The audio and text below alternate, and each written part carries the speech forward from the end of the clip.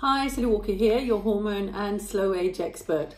Let's talk about preventing back pain because this will always be much better than any cure. Okay, so basically, the more healthy your body is in general, the less chance there is for you getting low back pain. So you want to start looking at body health in general. So you want to make sure things like your diet is good. You want to make sure that your sleep is good. You definitely want to make sure that you're not smoking. So as always, there is absolutely nothing good to say about smoking. So please, if you are smoking, make this your priority number one to change this year or to stop this year, because it does affect blood supply, blood flow, blood circulation, which means it will increase the risk of poor blood supply to the disc, to the joints in your back, and can be one of the big reasons for your low back pain.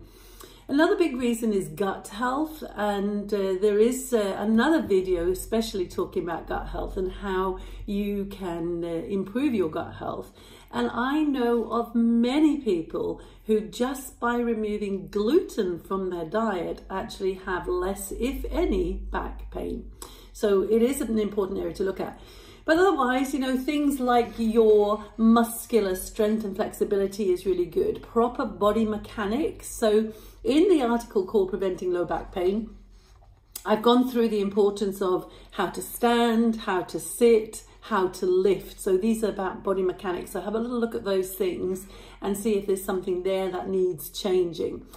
But exercising regularly or moving, I think, is a good way to put it. So moving on a regular basis, some sort of low impact aerobic exercise like walking, possibly swimming can be good. If you like putting your face in the water, if you're, putting your head up out of the water, then you're possibly not got good body mechanics. So put some goggles on or put a mask on or something and have your head in the water while you're swimming, and then swimming can be an excellent way to mobilize your back. Okay, so be sure to check that article in the blog called Preventing Low Back Pain and make the changes that are necessary, especially to make your body healthier. You will feel better in so many ways, not just low back pain, but understanding that an unhealthy body has a bigger risk of everything, really. But we're talking about low back pain, so absolutely you will have an increased risk of getting low back pain, chronic low back pain,